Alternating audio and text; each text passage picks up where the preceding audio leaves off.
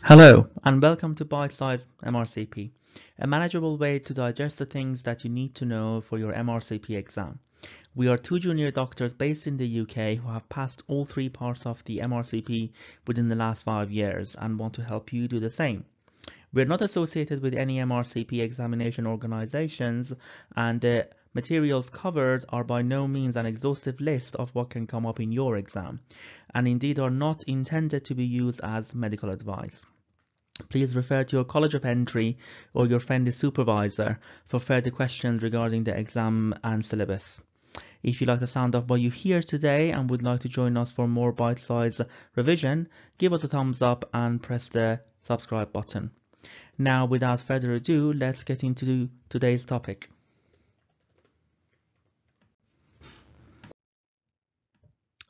which is on systemic lupus erythematosus under the section of rheumatology. To start with, we're going to go over the classification of lupus.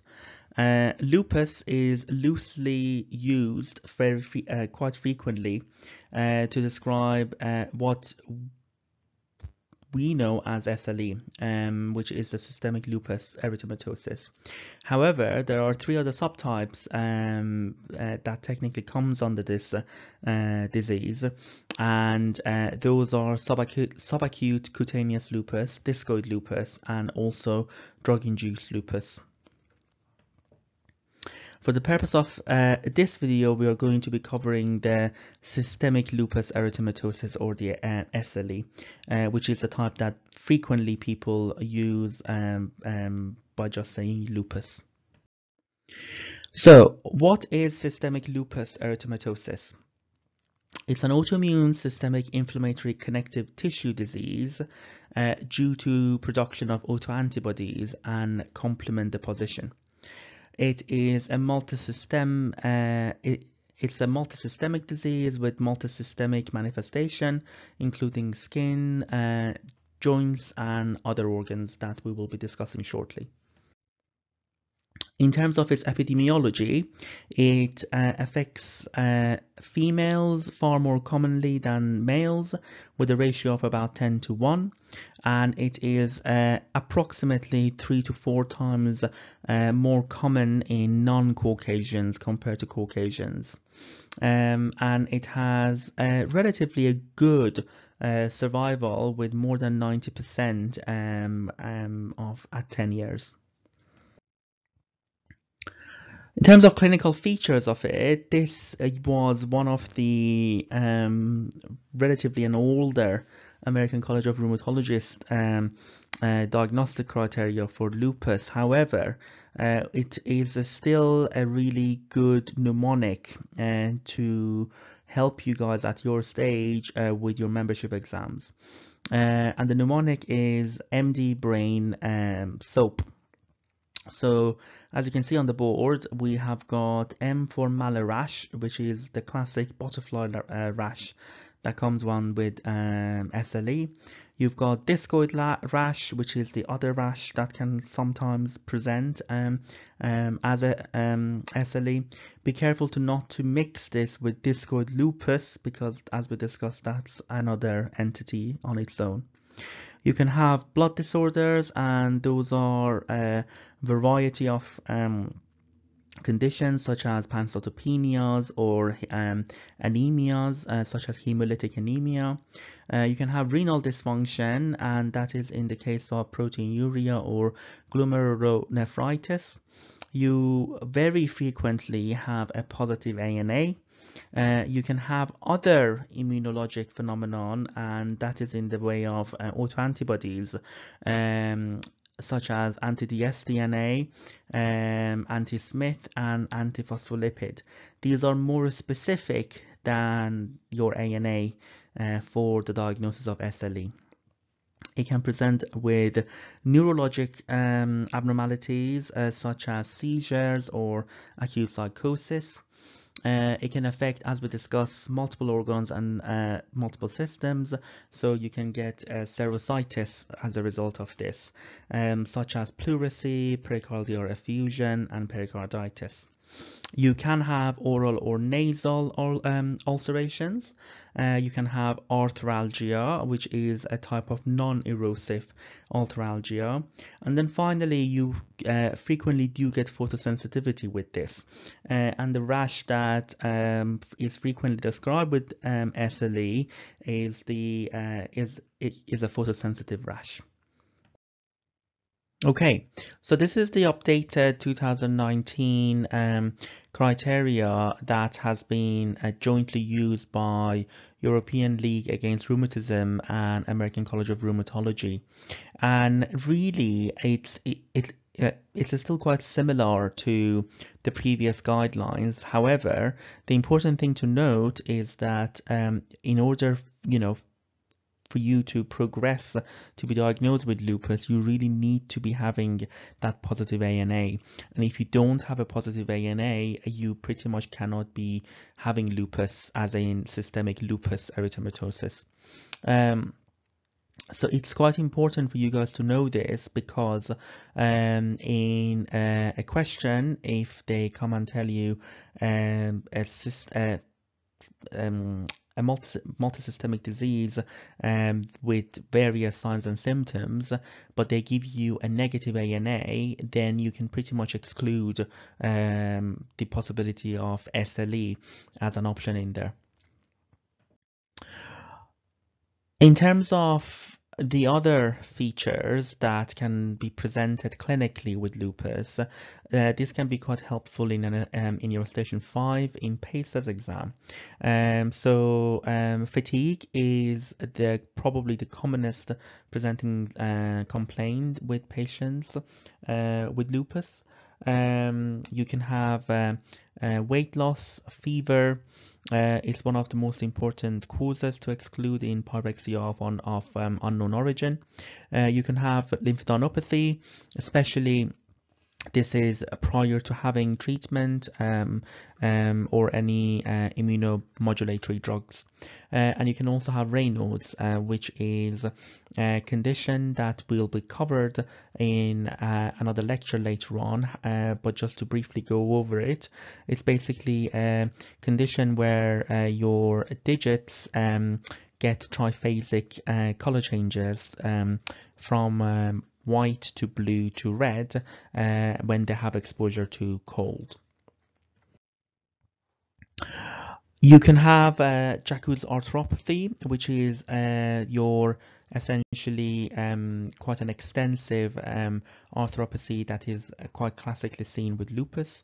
You can have non-erosive, reversible, deforming arthropathy due to capsular laxity, and this is really quite important, because this is a big difference between somebody who is presenting with perhaps similar pain or arthralgia as you would be seeing in other autoimmune arthritis, such as rheumatoid arthritis. However, the arthritis in secondary to lupus, it is going to be a reversible form once the lupus is under controlled. They can present with hypertension, weight loss, non-scarring alopecia, difficulty concentrating, and also a condition called Liebman-Sachs endocarditis, which is due to hypercoagulability of the patient, which is quite pathognomonic of lupus. That's one of your causes of a culture negative endocarditis. So in a clinical vignette in your multiple choice questions, if they describe somebody who has all the signs and symptoms of endocarditis, however, the blood cultures that has been done is repeatedly coming back as negative, it certainly would be worse to think about your autoimmune causes such as lupus and the possibility of it being a case of Liebman-Sachs endocarditis. So this is the sort of the classic malar or butterfly rash that I mentioned earlier, and this is very frequently seen on the cheeks and the bridge of the nose. So in terms of the investigation that you would want to do for somebody who is a possibility of lupus, remember, really we are going to go through the criteria that we discussed earlier. So you would be checking for your for full blood count to look for any evidence of anemia, neutropenia, lymphopenia, or thrombocytopenia. You'll be looking at renal function, which is very important. Because we will discuss this later. However, lupus very frequently can affect your kidneys, and you can get various forms of kidney injury from proteinuria all the way to an AKI and CKD. You would be looking for a direct antiglobulin or DAT test to basically investigate the possibility of an autoimmune hemolytic anemia. ESR and CRP, they can be both elevated in lupus. However, your ESR is far more increased compared to your CRP in the case of systemic lupus erythematosus. And really, you would be wanting to do your antibody panels as soon as possible. And that's very importantly your anti-nuclear antibody or your ANA, because remember, if your ANA is not positive, you pretty much can exclude lupus or systemic lupus erythematosus rather, based on the updated EULAR ACR criteria. You'll be looking at anti-dsDNA, anti-Smith, anti-Rho, anti-La, anti-phospholipid, and then finally anti-URMP if you're thinking about the case of mixed connective tissue disease. And your complement level would be another important factor to consider. Remember, this is a disease due to complement deposition. So, in terms of the investigations, the other thing that you really want to do is really trying to get the diagnosis sooner than later. And this is where your tissue biopsy, especially if they have renal involvement, will be coming handy. It's really quite important for you to be familiar with the classification of glomerulonephritides that can present secondary to lupus. This is broadly divided into 6 categories, and we're going to cover all of them in more details. So in your category 1, which is the stage 1 if you like, you get minimal change disease, and really the patient is really quite asymptomatic at this stage. However, if you do end up doing a kidney biopsy, what you will see, it will be mesangial immune deposits. Your category 2, it's your mesangial proliferative, which is when you get microscopic hematuria plus minus proteinuria, and you rarely have hypertension with it. And if you do a biopsy and you look at the specimen under histology, you will be looking at mesangial hypercellularity. Category 3 is your focal disease, which is frequently presents with hematuria and proteinuria. You could or you could not have hypertension with this. And importantly, in your histology, you'll have less than 50% of glomeruli being affected, and you also will get segmental wire looping.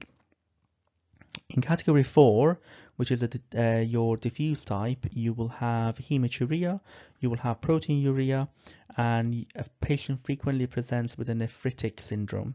Therefore, hypertension is quite common, and you'll have low complements and high dsDNA. It's very important to know that this is the most common type of lupus nephritis that you can get. Therefore, in a question in your part 2 exam in particular, if they describe a patient who has all the signs and symptoms of SLE and ends up going on a biopsy, and if they ask you what is the most likely histological finding to find, it will be your type 4 or diffuse pattern. In terms of the histology of it, you will have more than 50% of your glomeruli being affected, and you will have extensive deposition throughout your basal membrane. As for your category 5 or stage 5, it's the membranous disease, and you will have extensive proteinuria with minimal hematuria. So this is when the patient are using quite a lot of protein in their urine, and importantly, you will have granular or global or segmental subepithelium immune deposition. And your final category, or category 6, is your advanced sclerosing, which is very frequently seen as a case of CKD in patients. And by that point, you would unfortunately have about more than 90% of your glomeruli to be sclerosed.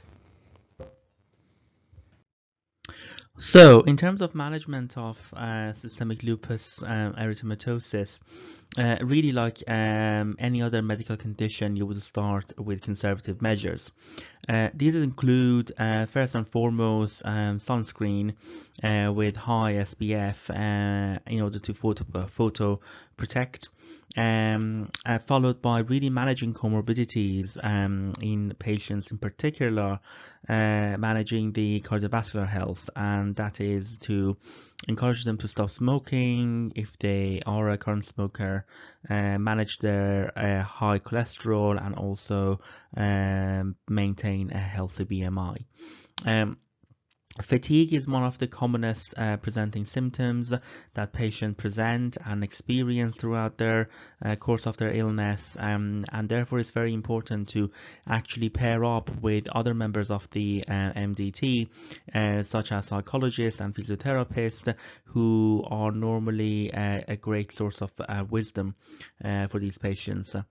It's very important to encourage them to get vaccinations if they are eligible for those, and that's in order to prevent infection, especially given their state of immunosuppression, which a lot of them would be on. And equally important would be the management of osteoporosis and osteoporosis prophylaxis, especially if you're considering courses of steroid, for instance. And finally, remember, most of your patients who are going to be suffering from SLE are going to be childbearing women. Therefore, it's very important to have appropriate contraception for these, because if they did become pregnant on an immunosuppressant, a large majority of those are teratogenic, and certainly that's not something that you would want your patient to be on during their pregnancy. In terms of the medical management of SLE, the first line recommendation is hydroxychloroquine, which is a drug that has been in the market for quite some time, and basically the key thing, especially for an MRCP exam, would be to know that patients who have been on this drug for 5 years or more will need to have annual ocular screening. You could use corticosteroids, which normally respond really well to disease, and especially the flare-ups of SLE. I'm sure you know that we don't really want patients to be on long-term courses of steroids due to their side effects. However, if a patient is having a flare-up of their existing disease, very frequently in practice they end up getting bridged with steroids. Other drugs that are frequently used are methotrexate, leflunomide, and azathioprine. And really the last few options are for your severe cases of SLE that are not responding to the initial management that we have already discussed. And these include mycophenolate, rituximab, which is very important for you to know. It is a CD20 blocker, belimumab, and also IVIG and plasmapheresis. Okay, let's do some questions now. Question 1 is, what is the most prevalent class of lupus nephritis? A1, B2, C3, D4, E5. And if you guys remember correctly, the most common class of lupus nephritis is class 4, therefore option D would be correct. Question 2 is which combination of autoantibodies are most indicative of diagnosis of systemic lupus erythematosus if present? A. ANA URMP, B. ANA anti-Rho anti-La, C. ANA dsDNA anti-Rho, D. dsDNA rheumatoid factor, E. anti-Rho anti-La. So if you guys remember, we talked about really the necessity of having ANA with the updated guideline in order to be able to diagnose anyone with lupus. And if you also remember, I did talk about dsDNA and anti-Rho and La to be quite specific for lupus. Therefore, your option C, which talks about really all of them, would be the most appropriate in here. Question 3.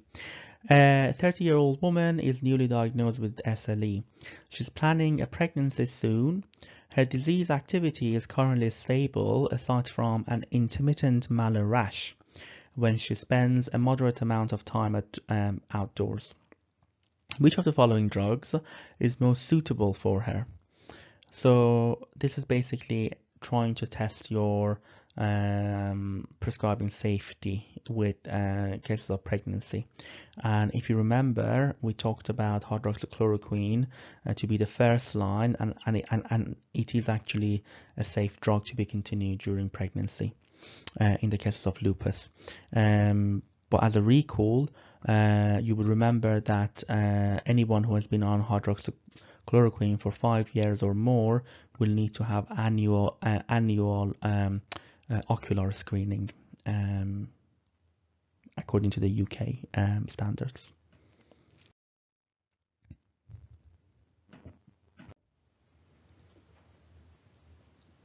Thanks for listening to this episode of Bite-Sized MRCP. If you like the sound of what you hear today, give us a thumbs up and hit the like and subscribe button below to make sure that you don't miss out on any of our future episodes. Let us know in the comments which topic you would like us to hear in the future. See you in the next episode.